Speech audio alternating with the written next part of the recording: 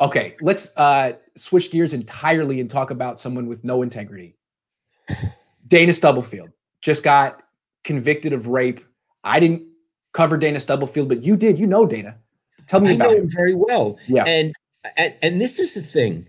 I have a chapter in my book. I'm just happen to have my book here with me. Can you see it, Iggy? That's a hell of a book. Gloves Look at that book. Is that on Amazon? I should look that up. And it's at your local bookstores and all that. Anyway, I have a chapter in that book about how little the media knows about the people we cover. And by extension, fans, because fans learn from us. Fans don't go into the locker room, don't have one-on-ones with these guys. Here's Dana Stubblefield when he was on the Niners, was the most pleasant guy. He was a lovely guy. Mm-hmm. He'd go to his locker, he would laughing, he'd give you all the time in the world. Then after he retired, and I used to be, it was Comcast and it's NBC Sports, Bay Area, whatever. Now, you know, he and I used to be on TV on that talk show all the time. Right. So we would sit in the green room. He and Dennis Brown and I and others would be in the green room. And here would come Stubby. Hey, we got Stubby. And hey, with Daddy. And, you know, I think, oh, Stubby, it was great to see you. We'd sit in the green room. We'd laugh. And then we'd go on the air. And he was never tried to compete for the microphone. And I would think, what a wonderful guy. I would love to be friends with him. Turns out, I mean, I'm going to say he's a rapist. He got convicted. Yeah. Do I even have to say alleged anymore? He got convicted. He got convicted. And so I'm thinking, boy, I didn't know him at all. At all. And I spent more sort of personal time with Stubby than I did with Joe Montana. And so if I didn't know Dana Stubblefield, what the hell do I know about anybody else? And I continually make this point. Fans and media think they know these people. I'm sorry. You're right. Boy, I'm getting worked up. Yeah. Fans and media think they know these people. No. In a pig's eye, they do. Right. You know how they present to the media. What do you think? I have some examples with that. When you were at the end covering the Harbaugh years, the two go-to guys after games, a lot of times were Ahmad Brooks and Bruce Miller. They would stand at their locker. They would answer any question. They didn't take it personally. They were charming. They were normal. They would never get like, you know, what do you mean by that question? Ahmad Brooks punched a woman, allegedly. I mean, before he came to the 49ers, he had a whole past. He broke a bottle over a teammate's head. And then Bruce Miller eventually got charged with like 5 or 6 felonies because he beat up a man in his 70s. It was a bizarre story. But like you're saying, a lot of times the most charming players on a football team could be the most crazy. You just don't know.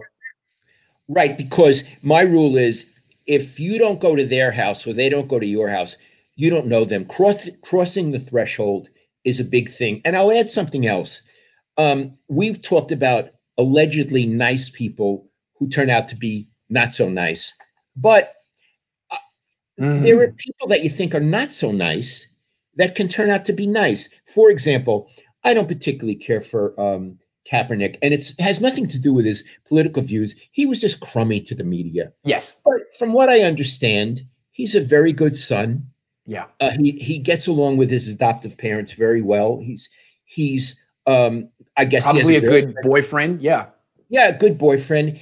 He may be in other contexts a very nice person. I'm not in those contexts with him. I was only in media Kaepernick, and he was abysmal. Mm-hmm. So it cuts both ways. Right, because the point is the way you treat the media isn't the way you treat real people necessarily. No, it's a very specialized interaction. And so the thing that look, the best example before we go, right. O.J. Simpson. Right. O.J. Simpson, now I never covered him. From everybody around here who covered him said he was a dream boy, a dreamboat. Mm-hmm. He would patient, and I promised this, but if you wait, I'll talk to you. And it turns out he's I guess.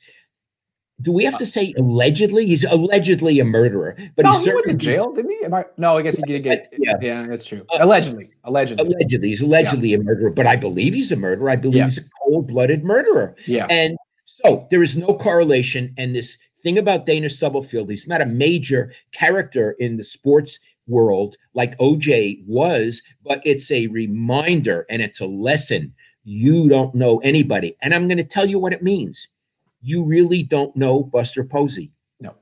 I'm not saying anything about Buster Posey, positive or negative.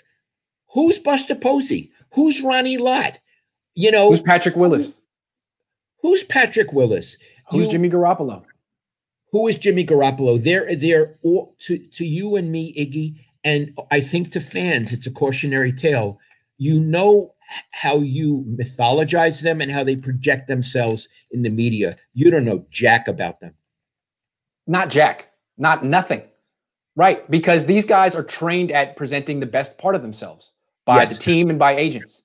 And what's interesting is my wife is a therapist, and she's taught me the difference between a psycho and a sociopath. A sociopath is charming, seems normal, blends in with society, someone you want to be friends with. So you always have to wonder about people like that. Yes, but we're not saying that any athletes are sociopaths. No, but just because someone's nice doesn't mean someone's not a killer. That's someone's right. Charming doesn't mean anything.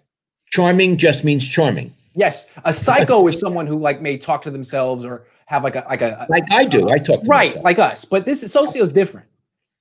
So we're psychos, but not socios? I think so. When you start talking to yourself the entire day, that's not charming behavior. I actually talk in different voices. I have one called Dick the Pool Man. I talk. Well, that makes it better then. Yeah.